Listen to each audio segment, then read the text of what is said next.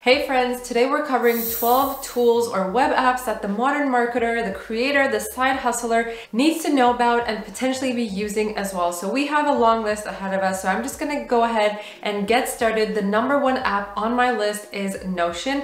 And if you've been a regular on the channel, you know already that I do love Notion. I've been using Notion for the past year or maybe even a little longer than that. And the reason why I love it so much is that it has replaced so many other applications that I was using to create documents, save documents, for project management, for collaboration, for task assignment, for calendar, reminder purposes, and all of that. So now that I said that, you can guess what this app is all about. It is basically an all-in-one workspace for you and your team.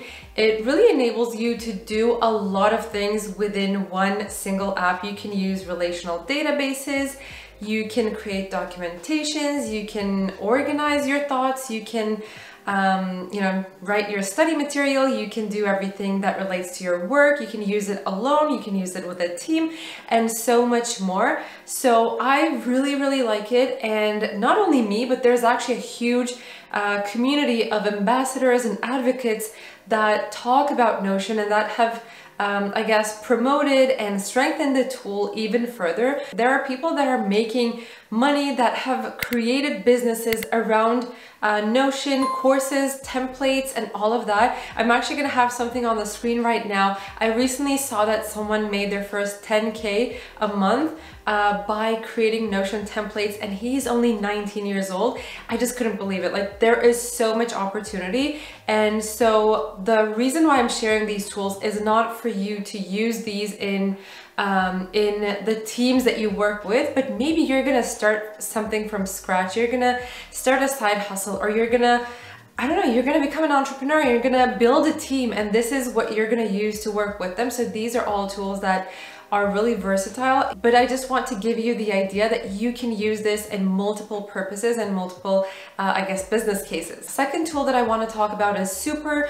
I don't know if you've heard about it. For me, it's pretty new as well, but as soon as I saw that Super exists, I was instantly a fan of it because it basically enables you to create simple web pages using only Notion. And because I'm a Notion user already, and because I really dislike spending lots of time building websites, using complex CMS, or the maintenance of complex websites, I'm really all about simplifying business processes and anything that relates to my business, actually.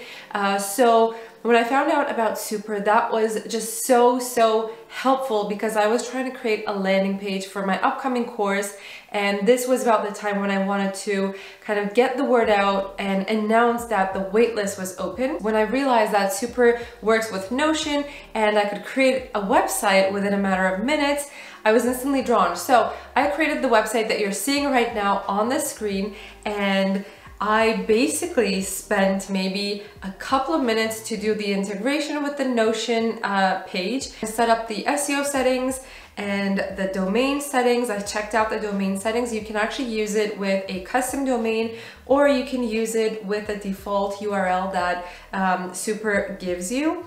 And I think both are fine, to be honest. If you're gonna use a custom domain, then that is perfectly fine because then it looks even more professional. I actually do have the custom domain for Break Into Marketing, but I just didn't want to use it at that point. I was kind of in a hurry and I didn't know if I would stick around with the tool for long enough.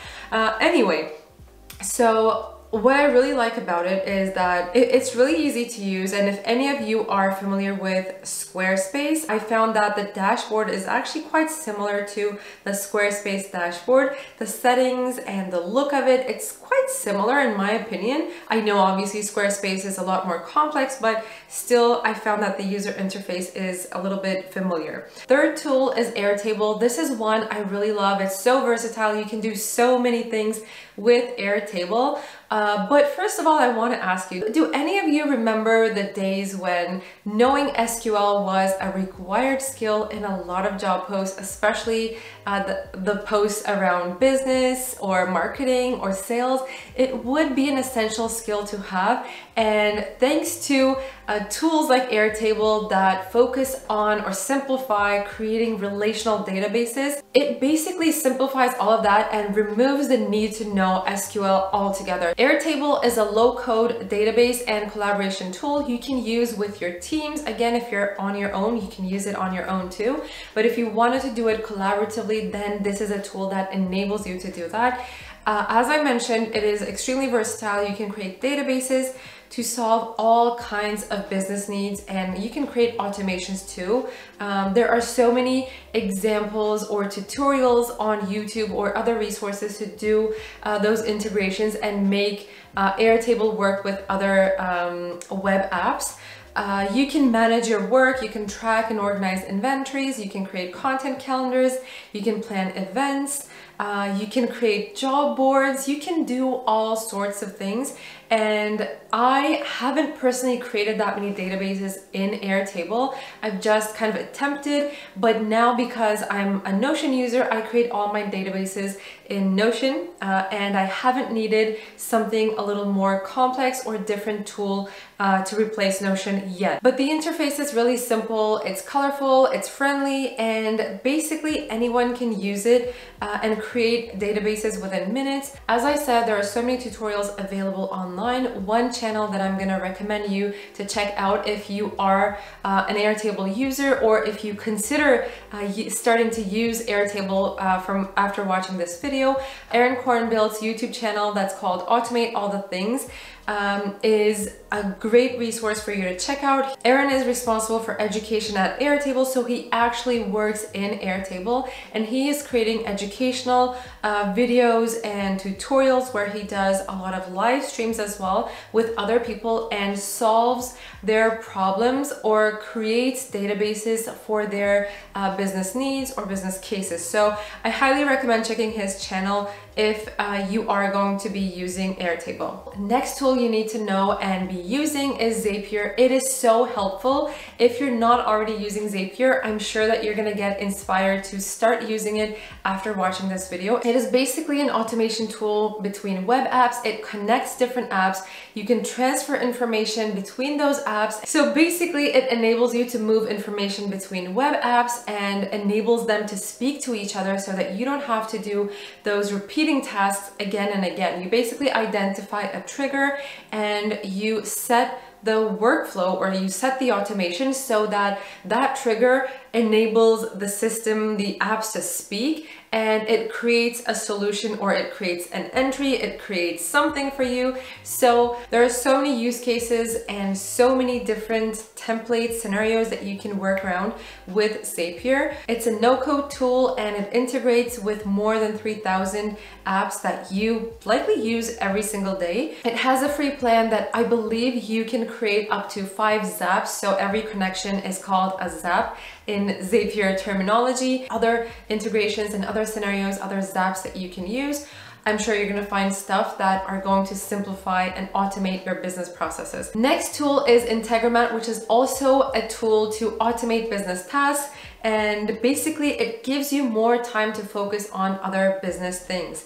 So it's a really powerful tool with lots of capabilities. In essence, they are similar with Zapier, but I would say, as someone who's used both of them, and I've actually worked with Integromat as a sponsor on this channel before, and I am going to link the detailed tutorial of me using Integromat over here, so you can check that out if you're interested. The price point is lower than Zapier, but it is more complex. So if you're really a no-code person, if you really want to stick with the basics, then Integromat could be a little challenging for you, although they do have a really supportive customer support team, so you can get help from them, you can get training from them and solve your scenarios, but it is still more complex, I would say, in terms of the scenarios, in terms of the setup as well. So if you wanted to do something more advanced with more capabilities, I think Integromat might be a better option for you.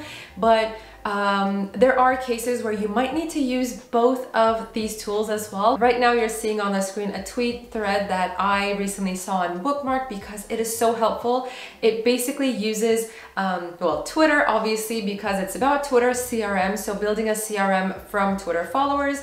And it uses Integromat, Zapier, and Airtable to connect all those things and basically create a CRM, a contacts database from your Twitter followers. So there might be cases where you're going to use both of them and make them work together, but there might also be cases where you choose one or the other to automate your business tasks. But this is also a great tool if you wanted to simplify your business tasks. Next tool that I'm going to recommend is called Figma. It is an online and free interface design tool that is used by so many people these days. Multiple people can view and edit the designs and give feedback directly within the tool itself. So Figma lives in the browser and works on all systems, I think Windows, Chrome, Mac, and Linux. And the work is auto-saved. The tool doesn't take up space on your computer. Everything lives on the cloud, which is important to state because this is a design-focused tool. So what are the use cases? You can create sitemaps, landing pages, presentations, app designs, dashboard designs, and so much more. You can get inspired by checking out maybe other tutorials online, or you can also check out the Community Explore page that gives a lot of ideas on what is possible to create within Figma. There are also lots of plugins that work with Figma that make your designing process even faster and simpler because that basically removes the barrier of going to different sources, grabbing screenshots, getting maps, getting stock images and all of that and putting them into your design. With the plugins, they can just easily be done within Figma all in the one place. This is a great tool if you're doing any kind of design work, any kind of interface design work. This is going to be a really good tool to check out, explore, and learn more about. Next tool is called Substack, and this is a newsletter service that also enables you to take payments and monetize your newsletters. It is a platform where creators and writers can publish, take payments, and send newsletters directly to their subscribers. It is somewhat between a blog and a newsletter service. It is not at all like an email marketing tool, so don't confuse with that. This has more of a publishing focus.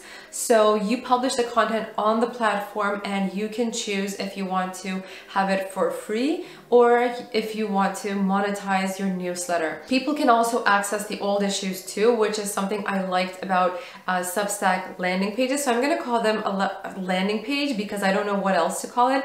But you basically, when you sign up for Substack, you get a Substack URL and you can choose to publish for free or monetize it. You can actually create sub pages as well, just like the example you are seeing on the screen right now.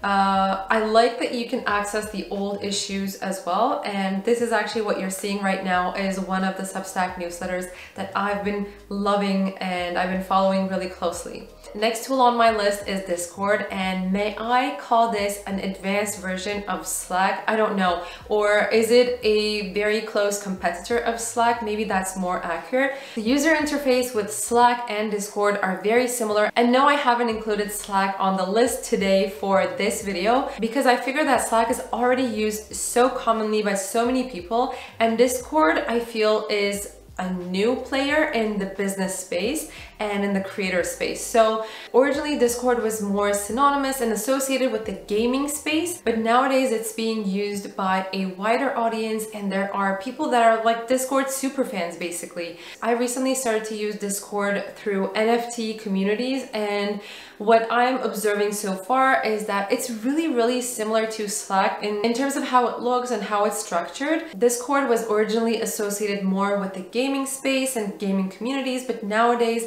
it's all kinds of communities. Creators are building private communities on Discord. I've become more familiar with Discord through NFT communities, and my brother keeps trying to educate me around how people are using Discords to create, form decentralized anonymous organizations. If this is all new to you, this was also very new to me until very recently. I did a video with my brother on the channel recently around NFT marketing where he talks about, or where he kind of uncovers covers what these concepts or terms mean. So if NFT marketing is at all interesting to you, we actually talked about why NFT spaces are using Discord as one of their primary communication channels as well in that video. So I will link that over here. You can go ahead and check that one out. If that's too far away from you, then just ignore it and don't worry about it. There is a main positioning difference between the two. So Discord is your place to talk and hang out, and Slack positions themselves as where work happens. So it does have a more business focus in this sense. Next tool on my list is Loom, and if you haven't tried Loom yet, I highly suggest you start doing as soon as possible. It really cuts down the time that you would spend typing an email or having a meeting to explain something, to go over something. It is a tool that enables you to record your screen and your webcam or both at the same time. So this comes really handy when you're doing any type of tutorials, when you want to explain something to someone by showing it to them. This comes really handy. It's really helpful. If you wanted to present something as you are explaining something, again, you can use it in those cases. This is also the tool that I use when I am doing any type of tutorials for my channel as well. So whenever you see a circular frame down the bottom section of my videos when I am doing a screen share and talking you through something, I usually use Loom for that. I also started to use Loom when I'm explaining something to my VA or a team member. It just makes life so much easier. There's not really that much to say about it other than the fact that it's really helpful, and start using this in your day-to-day life. Next tool on my list is called Miro, and I've been a user of this tool since the times when it was actually called a real-time board. So I believe it was 2015 or 16 when we were using it at the agency that I was working with. That was a remote first agency, and because we were a distributed team across the world, these types of collaborative tools that enabled us to do workshops better, to do brainstorming sessions, and to basically create something visual together. So what Miro solves is, because we are now more distributed than ever and we need more collaboration tools as we don't get to see each other and we don't get to meet each other in the same room, it kind of brings back that whiteboard thing that we used to have in like meeting rooms, and where people would brainstorm, take notes, put stickies, color, highlight, whatever, those types of things on the whiteboard. We would do that in that physical whiteboard. Now you can do that on Miro, and you can do that collaboratively. You can basically see different people's cursors moving around the screen, and you can create visual journeys. You can do brainstorming. How we used it in the past was for mapping customer journeys, planning marketing campaigns for our clients, and it would enable us to simplify what would have been really complex marketing campaigns into something that was more visual and easy to understand and present. Next tool I'm going to suggest is called Slido. I'm not sure if that's the right way to say it, but it is a tool that lets you interact with your audience and makes meetings and workshops more engaging through polls and quizzes and questionnaires. So if you're hosting a webinar, a meeting, or a live session, usually you're going to realize that the conversation is one way, and it tends to get boring if you don't collect input from your audience. And no, the Zoom chat is not enough, because what if you wanted to collect some questions for a Q&A session, but you wanted to do that prior to the session? So this was something that we use in the Maven Course Accelerator, which is a program that I was a part of very recently. And it made the Q&A sessions so much more impactful and valuable, because the questions were already asked through this app, and people were able to upvote the questions that they also wanted to see. So if there was something that they also wanted to ask, and if it was already asked on the platform, then you were just able to upvote it so that you make sure that it is going to get answered. I suggest giving this one a try for more inclusive and interactive meeting experiences. And this brings me to the final tool on my list, which is Zoom. And you might be surprised to hear Zoom, because it is so obvious, and you might be thinking, well, I know how to use Zoom, obviously, Elif. But the thing is, I realized that we mostly use Zoom as a participant, right? So we are sent an invitation link, and we join the meeting as a participant, but we don't actually manage the meeting or moderate the meeting, or sometimes we don't even send a meeting invite. And I think now that Zoom is such a dominant video communication tool in the market, almost all companies, almost all schools, well, okay, this is just an assumption. I don't know if all schools, but I'm sure that there is a big percentage of organizations that are using Zoom. And now that it's kind of like the industry standard, I think it's really important that you are well averse with what you can do with Zoom, how you can create breakout rooms, how you can share screens, how you can share audio, how to moderate the chat, if that is something that is a part of your job. Maybe I don't know, maybe you're like an operations manager, or maybe you are a community manager and you are going through the chat. How do you moderate and record the chat? How do you do a meeting recording? How do you do a live stream to different platforms? These are all really important capabilities that the tool offers.